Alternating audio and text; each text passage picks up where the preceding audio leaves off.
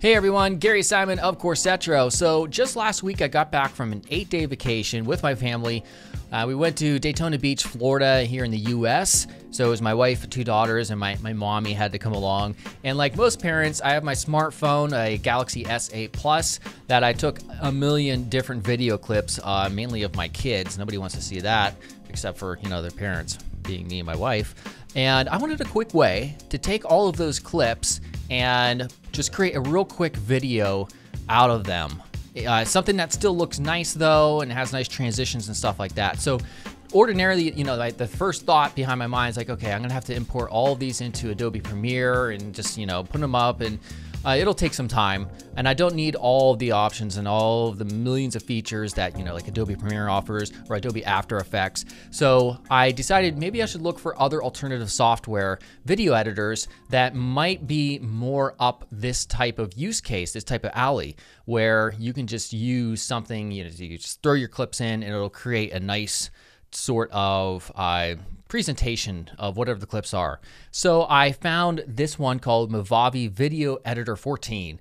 I never heard of it before. I never heard of the company, and they purport themselves as being this editor as being so easy your grandmother can do it. So I thought that was interesting for a few reasons. First, in this channel, I'm huge into UI and user experience. And so I wanted to, take this as a chance or a learning opportunity to see how others or how this company is approaching their UI UX for this specific challenging task. And also to see if it actually does solve my problem. All right. So basically, it's going to this tutorial is going to feature me using this app along with a bunch of clips from the vacation, and we'll see how it goes. All right, so to get started, if you're interested, it's movavi.com/video editor plus. You can download it for free and give it a try.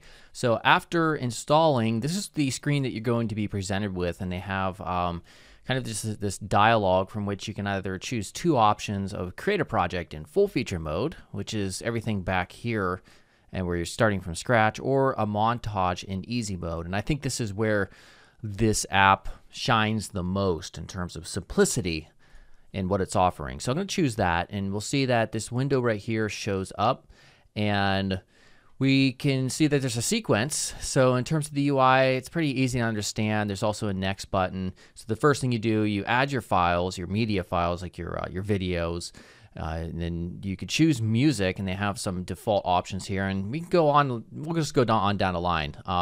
So this is just some files. These are video files that I named. I took them straight from my phone.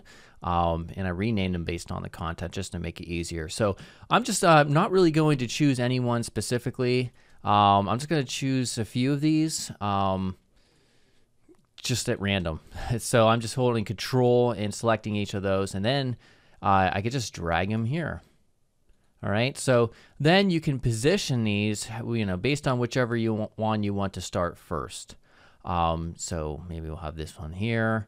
Very, very simple. There's not much else that you can do, which is the whole purpose of the user experience for those who aren't tech savvy for using this montage wizard. So what next?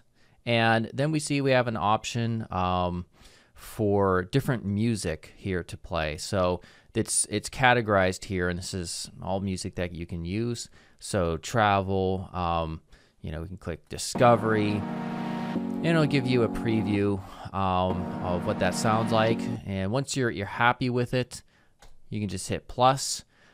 Then we can go to transitions, and we'll see you can just have an automatic crossfade that will show up between your files, or random transitions, simple transitions, etc. So I'll just do a crossfade, hit next, and then you can have a preview. All right. Pretty cool. We can see the automatic transitions here that are taking place. Very, very simple. And what's really cool over here is this, we have some options right here. So for instance, video duration, the wizard will cut your videos and adjust them to fit the duration of the music track or to the specified length. So you can drag this bar or fit it to the music length. Now, if you have not enough clips to match the music length, then it's going to extend or slow down the clips to adjust for that, which is pretty handy. It's really awesome. So then fill black bars. So if you have certain video that's in like a different crop ratio or portrait mode, it'll make it so that it fits to the frame. And then volume balance. This is really cool. You can use the slider to mix the built-in audio and background music channels. So if you want to hear more of the audio that's present in the clips versus the music that you chose here, then you would slide this either way. So if you want to hear more music, it'll take a little bit of time here just to play, and then you can hear a preview of that in terms of how that works. So really cool stuff, very automated, which is, you know, they purport themselves as being a tool that, you know, even a grandmother can use. And I have to say, if your grandmother can use Windows at least, or an operating system in a very basic sense, then they can definitely do that. So then you can just save the video. You have all these different formats here that we can use. H.264, that's what I use for all my videos I upload. But there's also others, GIF. We can see you can do audio only. You can export it specific to mobile devices and all of that good stuff. So I'm just going to leave it at this. And then for file name, I'll just put, let's see, test YouTube vid. And then I'll just say hi, and it gives you a file estimation with a duration and start. All right, so I paused while that went. It only took about 40 seconds. So the file test YouTube vid is saved here. So we're going to open the output folder. And so now if I double click the video that was just saved, we can see it show up off screen here. And I'll just have this in my player. And I'll fast forward here a little bit, but you can see it'll automatically cut the same the clip up into different sections. So it's really handy, very automated. And what's cool is after you use that montage, it will automatically just take the project that it created and put you into the full featured mode with the clips and everything that it generated, so that if there are areas you want to modify and you know how to, then you can do so. So we're not going to actually modify this project. We're going to start from scratch by choosing the full feature mode from the very beginning. So what I'll do is go to File, New Project, and we don't want to save this. And then we'll start here in full feature mode. So this simply just takes us right to this main screen. All right, so now if you're someone who wants to be able to create a little bit more uniqueness and editing to your project, then you would do it here in this full feature mode version. So it's still very simple, especially when compared to some of the companion apps, the large competitors with millions of features. So I'm going to start by just dragging on this show logo 2 that I did in the sand. All right, and I don't want any audio. So the way you do this, you can see that at the top we have our audio, our video clip, and also the associated audio with it. And we can just squash that by left-clicking and dragging down, and there will be no audio. Now we can add music as well. If we go to this section right here, it says music, and there's a bunch of different music that you can choose. So the one that I'm going to choose is based on, let's see here, we'll use Twilight Rain coming down here. And you could just double click these to listen to them. All right. So I'm going to just left click and drag it, and voila, there we go. All right, so now if you play this, it'll take a little bit of time, then it'll start. It's just a few seconds generally. All right, so let's add a second clip here right after this one. So I'm going to look for one called Nat, Claire, and Close Up. There we go. Drag that there. All right, and let's say we don't want this full frame. Well, simply drag it to where we want it. And maybe right around there. It's my two kids there. And let's also add a custom transition, which is doable right here under this transitions tab. And they have a bunch of different transitions from which you can search for or choose the type. I just want fade to black. So I type in black and here we go. It's a very standard type of transition. All right, so now I hit play. Let it load just a second. There it goes. Very smooth transition.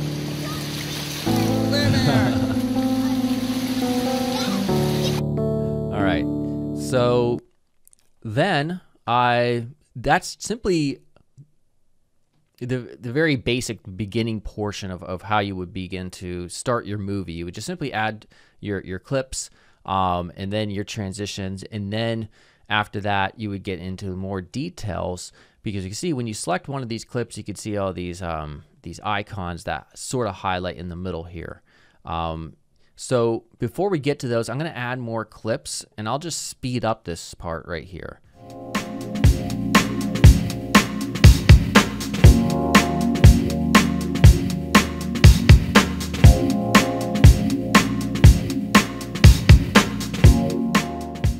All right, so I just got done adding all of these clips here. It's only about, I don't know, 50 seconds long, 56 seconds long.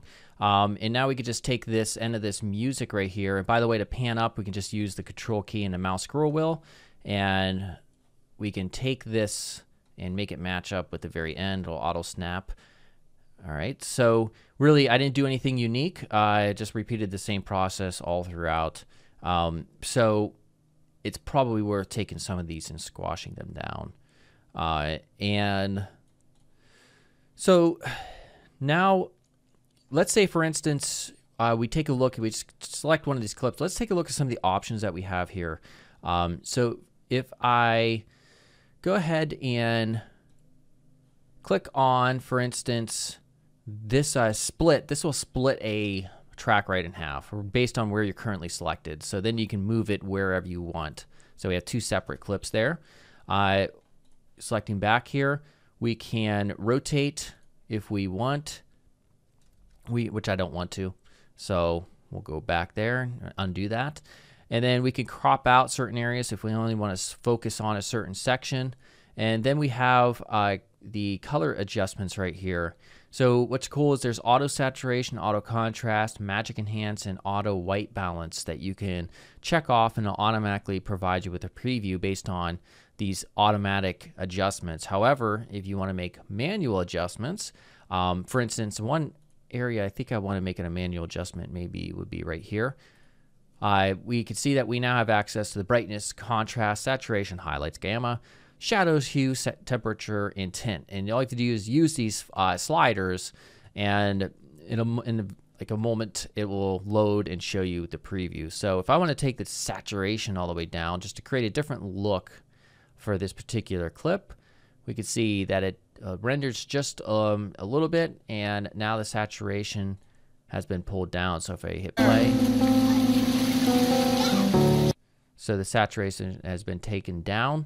And then you can just experiment with these based on your needs. Let's say, for instance, for snail, this is kind of like this would be cool if this was sped up. All right, so if we double click this, we can see we get access to the speed of this particular clip. So let's speed up to, like, I don't know, 500. You see the more you speed it up, it'll automatically scale it down. And so now that snail or whatever it is going to go quicker into the sand.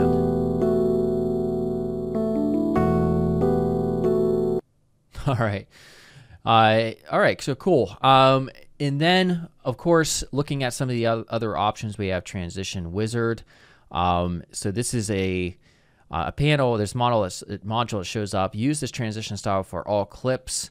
And that's just a quick way of replicating the process that I did here manually.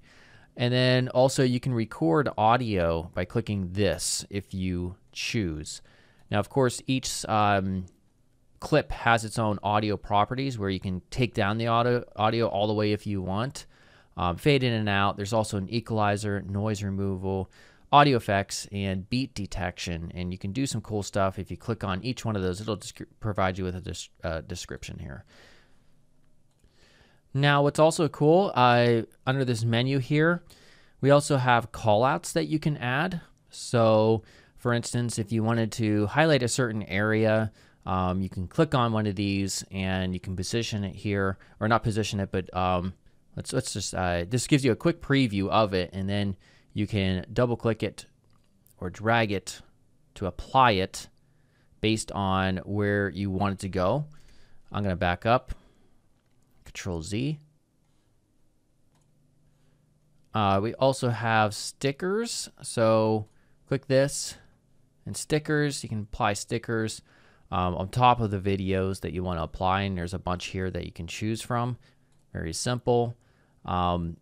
We can also apply animation. We can pan and zoom. There's stabilization for shaky videos. That's something that you'd see, you know, in Adobe After Effects and Premiere as well. So they have this, which is very handy. And then you can highlight and conceal certain areas, like blur out or highlight, where if I just, let's see here, click on this, we could see that it turns it to bitmap in a sense if it's in conceal mode, or highlight here otherwise. You can also feather it as well and change the size. So very flexible in terms of that, very extremely easy to use. All right, so I'm just gonna back down off of both of those. And then also there's a chroma key section. So if you're working with green screen, which in my particular footage I'm not, you can take out the background and replace it with anything else. So very, very handy. So at the end, if you're ready to export this, then simply we can choose under this type of format right here at the bottom, we could choose export, and we'll choose, I'll just leave it at final project here, and start. All right, so it's been saved here. I'm going to open the output folder. So if I double click here, we can hear the sad sort of music if I get this in here. You can see our desaturated video here. I forgot to decrease the audio on this one. She's asking me what. I think my wife has a fanny pack coming up here.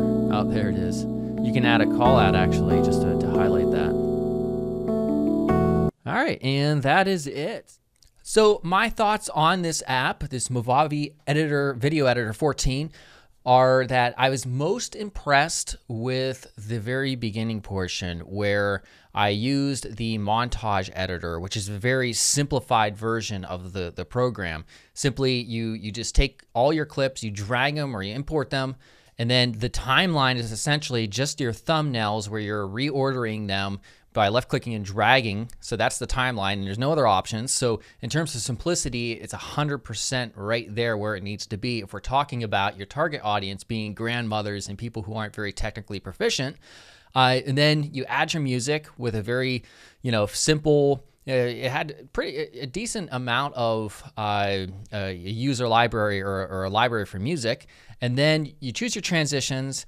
You can even choose random transitions. And then finally, there's a few other options like adjusting the clip audio versus the music level audio, and then exporting it. And there you go. You have your video. So as with the full experience, like the full actual editor, I wasn't as impressed with that because I come from a background where I'm using really robust software. So I'm already used to that. So I think really the strength and where they could really focus on even more is really just pushing the fact that it is extremely simple to use, especially if you use that very simple editor. So hopefully we use that as a learning experience if we're product developers, for instance, and I know a lot of you are, that you don't always have to, if you're building a product or a service, you don't always have to take the route of offering every feature and then some over your competition. You can scale it down drastically and target a different audience. So hopefully you found that useful. If you like this this video, make sure you subscribe here. Check out my site, coursetro.com. And of course, if you want to check out Movavi, that is at movavi.com. All right, see you guys later.